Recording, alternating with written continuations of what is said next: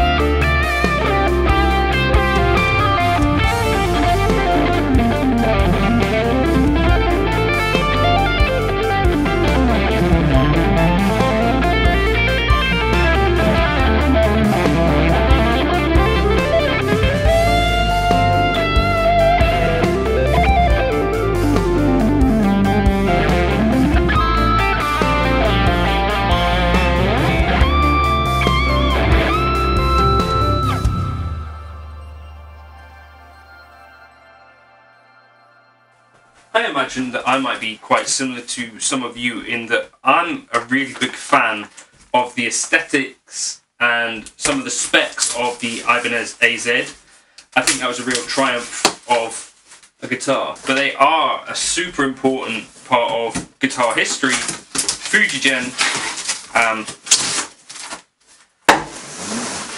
and hopefully some of you might benefit from knowing that these are the people that make Ibanez guitars, the Prestige series. And I grabbed this one because I saw it on Reverb. It's got a little bit of a ding just here, but I wanted to do a video or two or maybe more on this. You can see on the back there, built, made in Japan.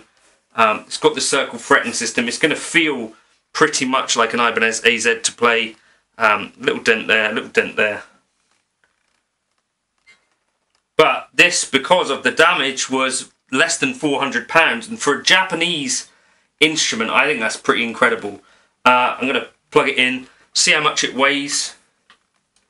Yeah, but yeah, instead of an Ibanez AZ, certainly instead of the Indonesian stuff, I would just grab one of these. They're made in the Japanese factory, same place that the Ibanez AZ Prestige are made, and those of course cost, you know, £1,500 to £2,000. This cost £375. It's got to be probably the cheapest Japanese made instrument today. They would normally be about 500, maybe a bit more, but still pretty bonkers money for a Japanese made instrument. So this one coming in £7 5 ounces, a really nice weight. The key difference between this and an Ibanez AZ would be no lumen lay dots and no stainless frets. So other than that, I think the specs are relatively similar, and of course the hardware and all that stuff is not Ibanez specific, but the bare bones of the guitar and the factory where it's made, you know, those are the important bits, I think. As a huge fan of the Ibanez AZ kind of vibe, I've always kind of looked at them with sort of envy, but never really felt like I could necessarily justify the purchase because they're quite expensive, I think. But an Ibanez AZ by another name, these are FGN guitars. They're made in the same factory by the same folks that make Ibanez guitars. From what I can gather, they use the same kind of circle fretting system. The main differences would be that you don't have a roasted maple neck and you don't have stainless steel frets. That's one area where they're making a bit of a saving. The headstock is slightly different. You know, some of the design bits are slightly different. But in general, I'm totally blown away by this guitar, and especially for the money. So I paid £375 for this. Because it got knocked over during the photo shoot, so it's got a couple of like little dings in it and stuff, but it doesn't really matter. This is a super lightweight guitar, £7 and 5 ounces. It's playing really lovely, and I feel like this is just a bargain guitar. Even for me, I don't necessarily know that I even favour roasted maple all the time. To me, there's something about your kind of standard maple that makes a lot of sense too. A basswood body, which would be unconventional on a more traditional guitar, you know, like a Tele or a Strat. But for an Ibanez, they tend to use basswood, I believe. I'm really, really impressed, and essentially I think, I don't know, I can't think of anything more professional, more gig-ready than this at this price point at all. Like, to me, this is a step above Sire. I think this is a step above PRS, definitely a step above so much stuff, you know, and oftentimes at this price point, sometimes the things that you can get might end up being a little bit heavier, or, you know, having a few corners cut and stuff, but this just feels really good to play under the hand. The neck shape I really like. It's got a compound radius, again, not a thing that you would generally find on cheaper guitars. And also the Japanese are, I think, still really well regarded as fantastic craftsmen, and that is kind of the whole point of the Ibanez Prestige, right? Is that Japanese built Ibanez, the Fujigen built Ibanez. It's been a thing now for, you know, decades, still a thing. I still think they're building fantastic stuff. I don't know if they've got some sort of agreement with Ibanez not to market these too hard, because they do make both an S-type and a T-type. And so I think if you were looking for an Ibanez AZ type instrument, but can't afford it, I also think these are a step above the Indonesian models from what I've played. Not that I've played loads. There is a reason that people still really appreciate the prestige side of the Ibanez stuff, right? You know, the Japanese do build really good guitars. The circle fretting system, I'm not sure really if it makes a huge difference. I just know that the guitar plays really well, sounds really good, the frets are really well done. Let's just do some. So we've got a coil split here on our neck pickup, so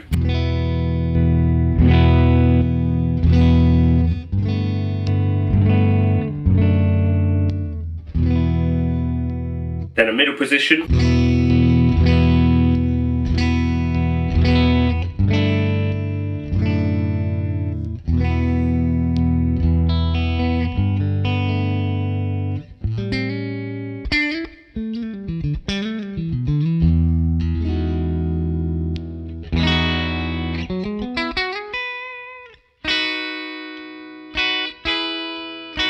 And obviously the coil split does nothing on the bridge.